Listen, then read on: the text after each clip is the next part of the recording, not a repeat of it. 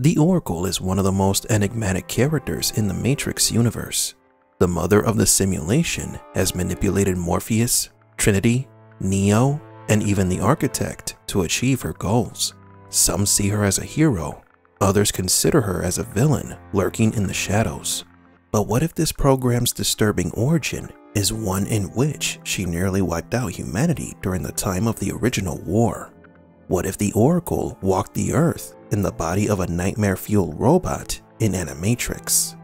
Welcome to Matrix Explained.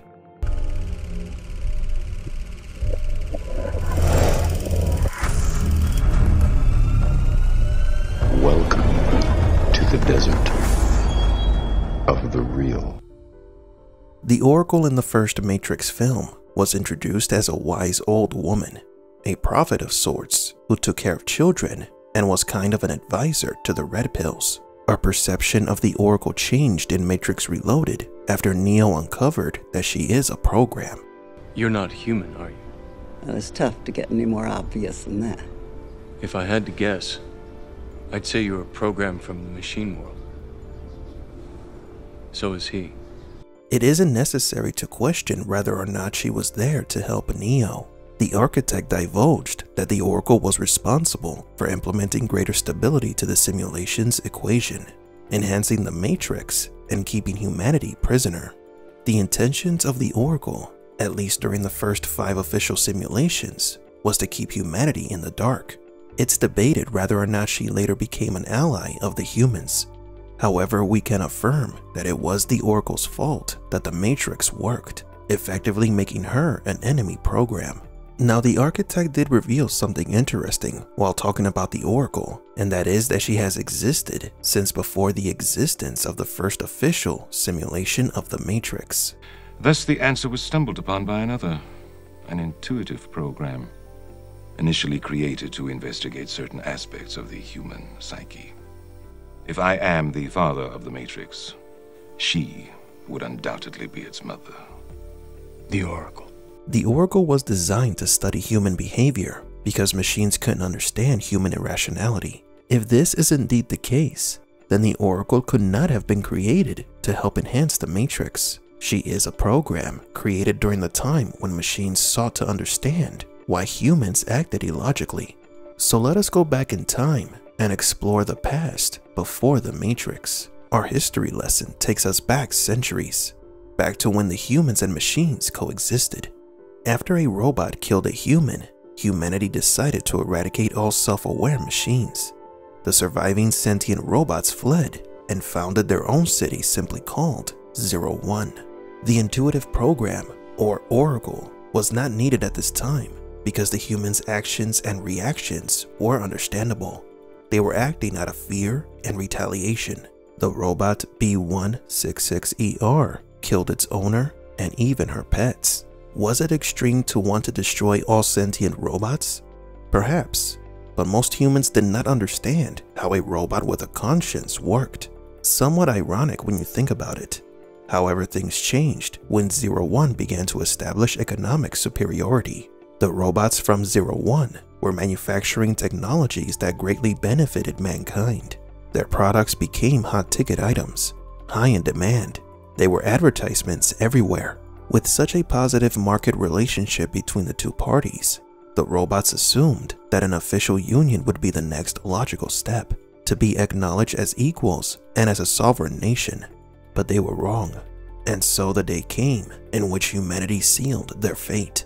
The machines extended an olive branch to the humans during a meeting at the United Nations. The humans' response was truculent, to say the least. The humans not only denied the robots' request for union and coexistence, but they aggressively detained the robot ambassadors and ordered a preemptive attack on the machine city.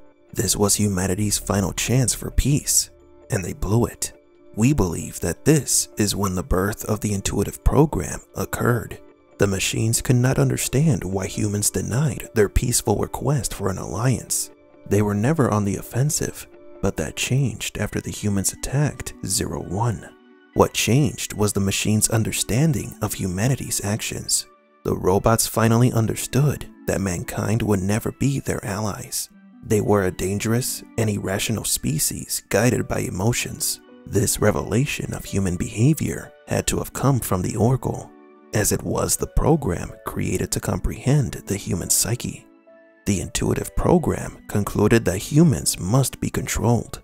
If this hypothesis is correct, then everything that happens next was caused by the Oracle. The robots launched an unprecedented war to conquer humanity. One by one, the cities of man fell to the overwhelming strength of the machines.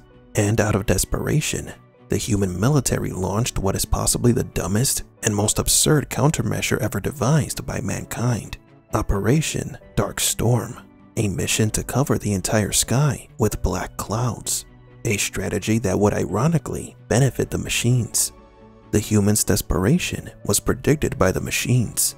The robots could have stopped this operation if it indeed posed a threat to them. Yet they didn't stop it. They knew that Operation Dark Storm would instead help the robots in the end. The robots allowed the planet to become an inhospitable wasteland that only they can survive in. This would explain why the machines never cleared up the sky. Operation Dark Storm was a success, but the humans could not win against the machines. The surviving human leaders met at the United Nations to sign their surrender. The machine that was sent to the UN to oversee the capitulation was very different from the robots that were sent many years ago to negotiate an alliance. It's quite poetic how it all came full circle. This robot was something out of a nightmare. It looked like a humanoid insect with multiple arms, one arm holding a scroll and another holding an apple. The apple symbolizes the tale of Adam and Eve. When the couple ate the forbidden fruit, they were banished from paradise. The robot holding the apple means that the machines are banishing humanity from their paradise, from their home. This reminds us of the Oracle, who also uses religious symbolisms. And here comes the crazy part. We believe that this monster is an early incarnation of the Oracle. Why? Well, because the Oracle was in charge of understanding human behavior. And what better way to do that than to be sent to witness humanity's surrender?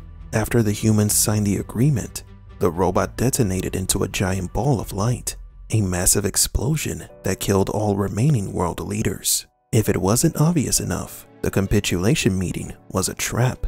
So what we have here is a machine that used religious symbolism to manipulate humans to surrender. This modus operandi screams of a program that is studying human behavior and that used a certain degree of trickery to bring together the human leaders to then kill them all.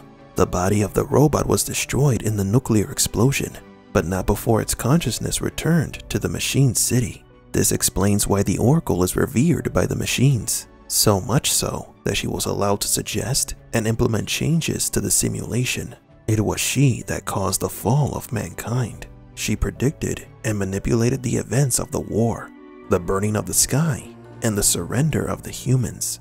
Now you could argue that this is the reason why the Oracle was later fighting for peace between humans and machines, that over the years she became sympathetic towards the humans. She was remorseful of the part that she played in the destruction of human civilization. This is all conjecture, of course.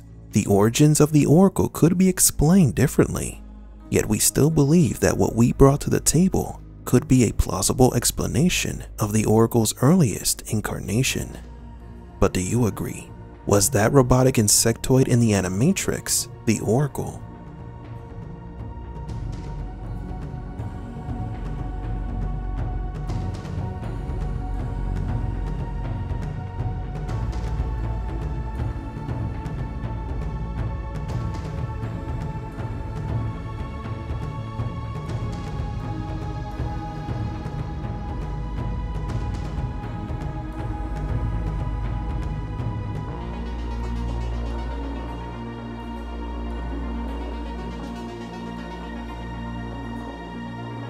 For Matrix Explained, please leave a like and subscribe.